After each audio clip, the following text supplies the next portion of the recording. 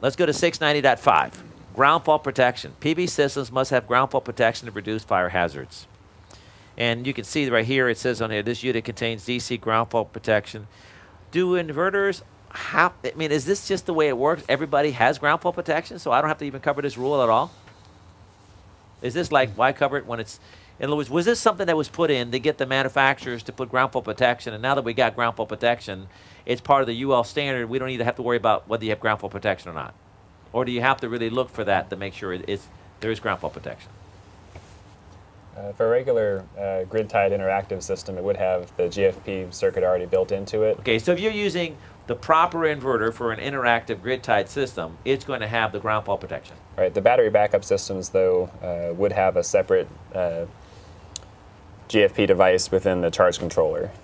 So it's automatically, so it's that's part of the UL listed product. When I buy listed label, I mean listed modules, combiners, inverters, I'm not going to have to worry about the ground fault protection because it's already built in to the systems that are required to be. That's correct. Okay, so we can let that one go. Ground fault protection labels and markings. A warning label must be in the inverter stating the following. Is this done by the manufacturer? Yes. Sometimes. Sometimes. Yeah, it may not be. Older inverters wouldn't have it. Newer inverters should have it on their listing label or adjacent to the listing label. I need to make a note to make sure that my textbook indicate that that label should be part of the manufacturer. And the same thing in the previous one, that 698.5, that it really isn't something an installer has to worry about. This would be part of the UL standard. All right, so that probably the UL standard would specify that you have to have a label that goes with it. If you have ground fault protection, then the label is required. That's a label that came from the manufacturer. Here's an example of the label. Now let me see what the label says. A warning label must be on the stating the following. Guys, take a look at the language on that, because sometimes the code says on labels it shall state this, and sometimes it says shall state something like this. Stating the following. Okay, so this is absolutely what it's supposed to say. Warning, electric shock hazard. If a ground fault is indicated, normally grounded conductors may be ungrounded and energized. Is that what it says in the code? Yep. Yes. Okay. Now let's see what the manufacturer label says. Both AC and DC sources are terminated inside this equipment.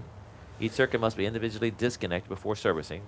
The ground fault interrupter fuse is located inside the unit. If a ground fault is indicated, the normal grounded conductors may be energized and de-energized and ungrounded. So looking at this label, this is a warning. This somewhere is a caution. This has a lot more words than this.